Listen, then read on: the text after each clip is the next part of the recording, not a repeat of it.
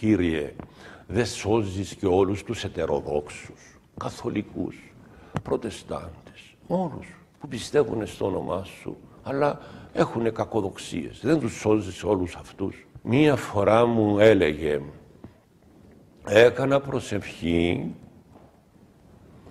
και του έλεγα του Χριστού μας, Κύριέ μου Ιησού Χριστέ, θέλω να σώσεις όλους τους ανθρώπους, τους Ορθοδόξους χριστιανούς. Και χάριν ο Θεός.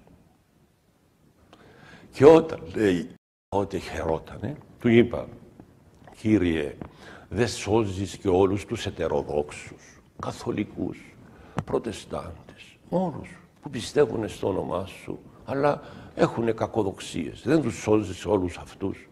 Και χάριν ο Θεός. Και μετά μου λέει, είπα, Χριστέ μου, τι θα κάνουμε με τους μουσουλμάνους, τους Κινέζους, τους Αφρικανούς, αυτούς που δεν σε γνωρίζουν ή δεν σε πιστεύουνε, του λέει. Δεν τους σώζεις και αυτούς, Χριστέ μου. Σε παρακαλώ, σώσε τους και αυτούς, τους αλλοθρήσκους. Και χάριν ο Θεός. Και εγώ, μου λέει, ξεθάρεψα.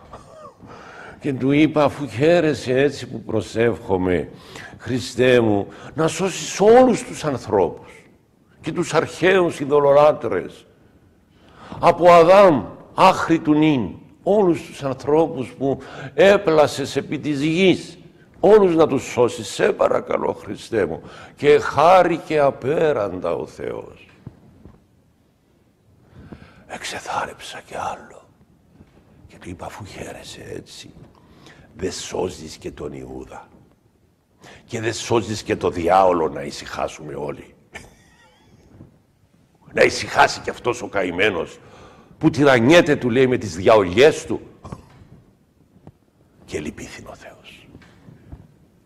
Λυπήθηκε, του λέω. Ναι, μου λέει, λυπήθηκε ο Θεός. Του λέω, γιατί λυπήθηκε? Για τον Ιούδα και για τον διάβολον. Διότι, μου λέει, όλοι οι προηγούμενοι άνθρωποι που παρακαλούσα είχαν ίχνος θελήσεως να σωθούνε και να γνωρίσουνε τον Χριστό και να τον αγαπήσουνε.